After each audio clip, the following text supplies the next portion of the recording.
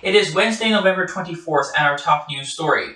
Today, Newfoundland and Labrador has 4 new confirmed cases of COVID-19. There are 2 cases in the Eastern Health Region and 2 cases in the Central Health Region. The province is also reporting its 18th death from COVID-19.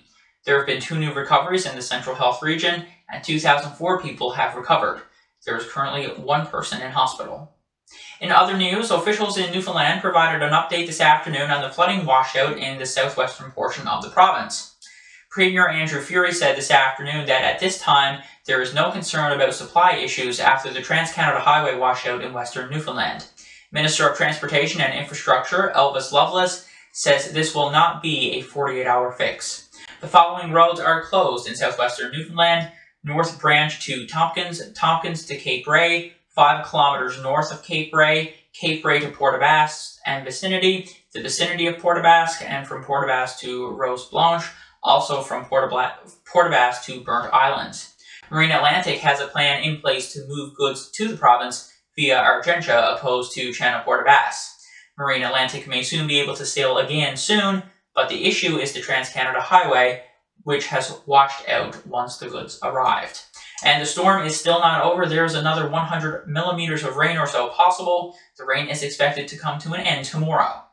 And finally, on Tuesday afternoon, the RNC in Corner Brook responded to a 3-vehicle collision on O'Connell Drive near Margaret Ballwater Park.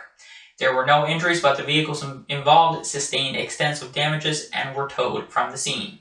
Your weather forecast is coming up right after this. We were getting married in the most beautiful rural setting. My mom got sick and couldn't be with us for our big day. I was heartbroken. Thankfully, we discovered ExploreNet.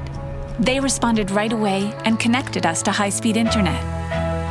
Our big day was incredible because it felt like Mom was there. ExploreNet. Connect to what matters.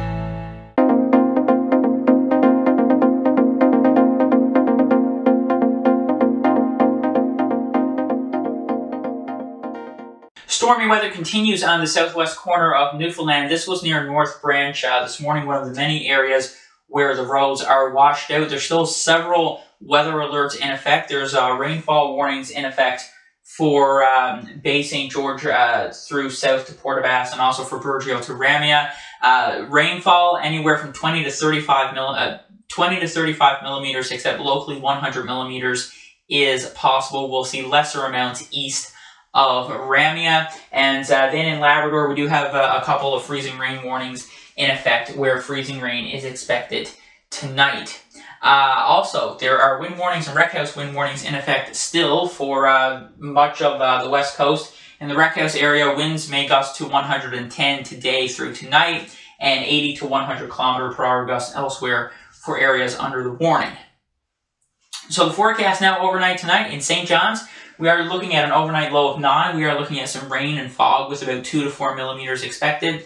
Getting down to 10 degrees in central Newfoundland tonight with rain, some showers, drizzle, and fog, 2 millimeters expected. And in Corner Brook tonight, we are going to see a further 2 millimeters of rain. The winds will be southeast 30, gusting to 70. As we take a look now at the forecast for Labrador for tomorrow, it's going to be unsettled for some areas, mainly looking at some snow, looking at some drizzle or some rain in Happy Valley, Goose Bay, some fog as well, and it will be cool across western Labrador, and we are looking at sunny breaks. Moving on now to the island portion of the province. As we head through tomorrow, the weather will improve somewhat, but it is still going to continue to be unsettled. Back across the west coast, we are looking at drizzle and some fog and gusty winds continuing for Channel Port aux Basques. As we head up through Stephenville and Corner Brook, might see a few peaks of sunshine, but it will be largely overcast with a chance of showers, and we are looking at rain and fog towards St. Anthony. As we head through the south coast, Burin, and through central, we are looking at drizzle or some rain tomorrow. Temperatures around 10 to 12 degrees, and the Avalon, it will be gusty tomorrow, and we are looking at some rain or some rain and some fog.